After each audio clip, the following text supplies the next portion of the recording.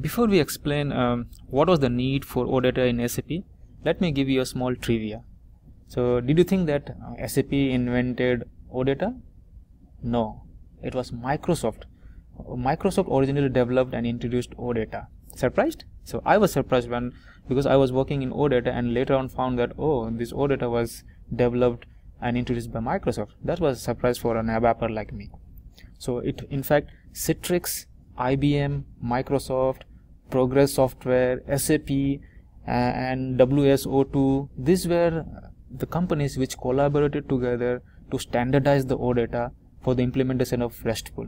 So now everyone came together, they gave their 2 cents, and then they finally managed to develop something called OData, which is now universally used by everyone. So, and in today's world, OData is managed by a company called Oasis Organization.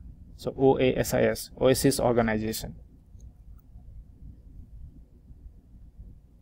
Now coming back to the slide, what was the need for OData in SAP?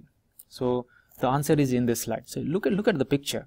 Say there was one interface to be built wherein SAP sends some response to, say, this browser, Explorer or Mozilla browser, or this mobile device or operating system. So look how many interfaces they have to create. Say the response is same, so they have to send the same response to all these 3 requesting clients, but still they have to build 3 different interfaces.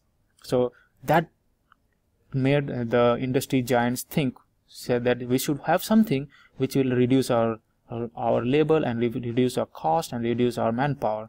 So what was the need? So before the introduction of OData, there was this point-to-point solution. So if you see this, I have highlighted it. This is called point-to-point solutions for SAP to non-SAP integration or SAP to the client integration. So one application for 2 different organization or platform needed 2 different design in SAP. So even though we are sending the same information, still we had to build 2 different interfaces. So what happened? What was the demerit? The demerit was that this led to duplication of work.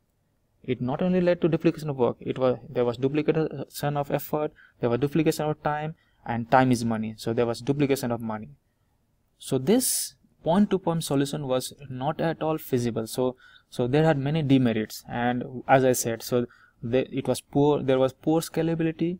It increased the system landscape complexity. Look at this interface design. So it is really complex, and it also increased the administration effort. So therefore, this point-to-point solution was never a good solution. So what was the solution? So that's why they came with the OData service, which I'll show in the next slide.